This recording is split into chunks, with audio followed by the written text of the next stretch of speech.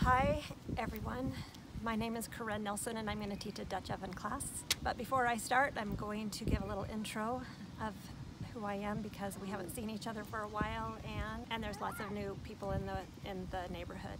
My family and I moved here 20 years ago. I have 5 children and they've all flown from the nest, and I have 6 grandchildren. One of my children is Tessie and she is doing the filming. Hi everyone! And she has brought Eli, who's also assisting. We're going to do a chicken and vegetable Dutch oven, and what qualifies me to teach this is that I love cast iron. And so I'll show you some of the cast iron that I have. I have fry pans and this little thin fry pan, an Eagle Skeeper pan that we use every general conference. I have a couple Dutch ovens that are size 12, and I have this cute little one that's a size 8. I also just this year bought this nice one, but I don't even like it as well. Yeah, it's pretty, but it's already chipped a couple times. Cast iron will last forever. Little Eli will be inheriting some of my cast iron. It's easy to clean when it's seasoned well. You don't get plastic in your food when you're using it. Plus it just gives you that warm, nostalgic feeling when you're cooking in it. It keeps the heat even. We use the Dutch oven a lot, but I mostly use it on Sundays, and I just take this Dutch oven and put it in my oven.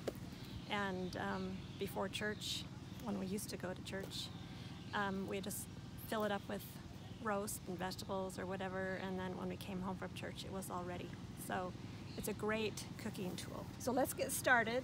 And we're going to get started by putting charcoal briquettes in the chimney. Here's my chimney. It helps the briquettes cook a little faster.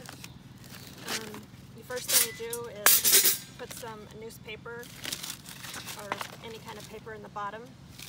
I just have a bunch of telephone books I saved, and I just do a light twist.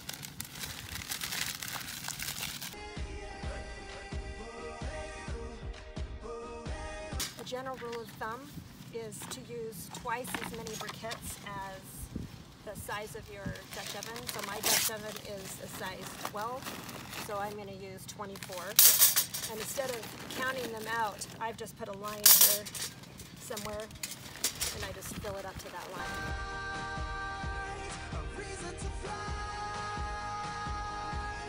Okay, then you take a match. Lighting this newspaper, and it will take about 15 minutes, and then the coals will be ready to heat up the Dutch oven. So first I put in potatoes about one level, just one layer, and it's about 10 medium or small potatoes, and on top of that, carrots. I would usually do more carrots than this, but this is all I had. And I don't, I like the long carrots that you have to peel the best. I think they taste the best. And 1 onion. And then I put some salt and pepper on.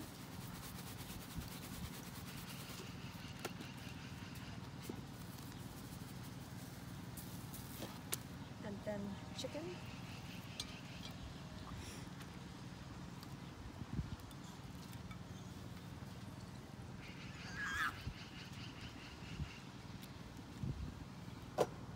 Then butter. Put some butter on the top, because butter makes everything better. And you can put more pepper and salt on at this point, and you can add some other herbs if you want. Okay, now we're going to put this Dutch oven on the coals. So I have some other coals that are ready, since we're doing a one take here, mostly a one take. And the rule of thumb with coals is that if you're going to simmer, put 2/3 of the coals that you have on the bottom. If you're going to bake, put 2/3 of the coals you have on the top and 1/3 on the bottom. And if you're going to even mix. So I'm not really counting, but I'm just going to judge. And here is my lid lifter. It's a very great tool to have. And I'll put the rest of these coals on the top. Coals last about an hour, and if you have something that needs to cook longer than that, then you need to put it in the, you need to get some new coals. So another cool thing with the lid lifter is that about every 15 minutes it's good to rotate the Dutch oven a quarter of a turn to the right and the lid a quarter of a turn to the left to keep things cooking evenly. So while that's cooking, let me tell you about some Dutch oven care. To season a Dutch oven, so sometimes the Dutch oven will start getting orange and rusty, and to season it you can just take an SOS pad and scrub it really well, and then put Crisco on the inside and the outside and stick it in your oven upside down, both the lid and the Dutch oven, at 350 for an hour. And then when you take it out and let it cool, then you can spray it with the PAM and it's ready to go again. One of my Dutch ovens I found up at a cabin. It was super rusted out, and so I had to do it a couple times, and it's as good as new. We're using it today. But there's some extreme cases where it's so rusty that you need to take it to some sand blaster company and blast it out, but it'll still be good as new when it's all seasoned and ready to go. If you're going to use sugar, anything with sugar like a dessert, I would put in a liner, and that'll make it a lot easier to clean. To wash a Dutch oven, I've seen it done different ways, but the way I do it is I don't use soap, and I scrub it with one of these crocheted scrubbers that I use for my everyday washing dishes. Anyways, you can get them online. So I just scrub it with the scrubber, don't use soap, and then right away dry it, and then I spray it with PAM. I used to do it with Crisco or oil, but this is so much easier and it just seems to stick a little bit better. All right, let's go check our Dutch oven.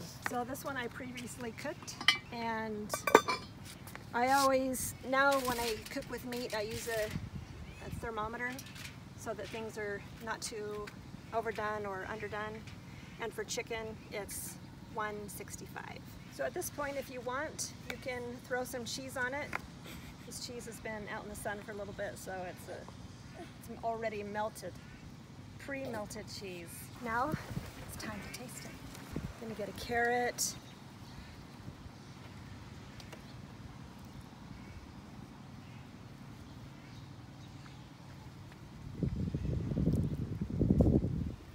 Tastes like love. I hope you try it. If you have any questions, come ask me. You know where to find me now.